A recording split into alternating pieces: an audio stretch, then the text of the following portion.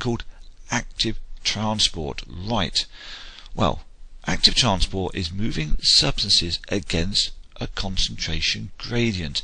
Imagine this here being a gradient, okay? And imagine trying to push a trolley up a hill. Now, you've got to admit, if you were trying to push something up a hill, it will require energy.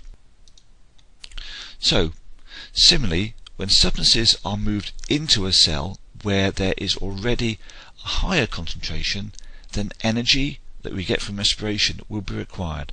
Let's look at an example. Here's our root hair cell again.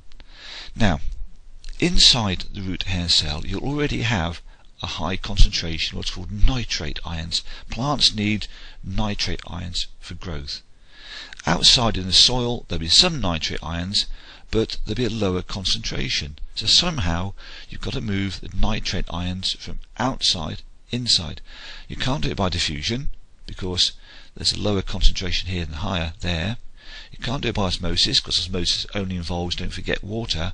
So what happens is we need to use energy.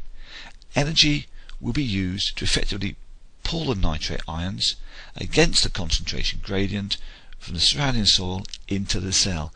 So it requires energy, and we use energy from respiration to do this. Okay? So diffusion is a passive process.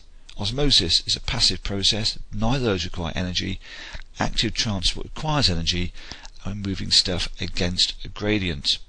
Now this also occurs in the human body. For example, in kidneys, this will come on in a later video, you recover sugar from the blood by transporting it against a concentration gradient. You don't want sugar being released into the urine. So all this sugar is being recovered by active transport against a concentration gradient back into the blood. Now what affects the movement of substances?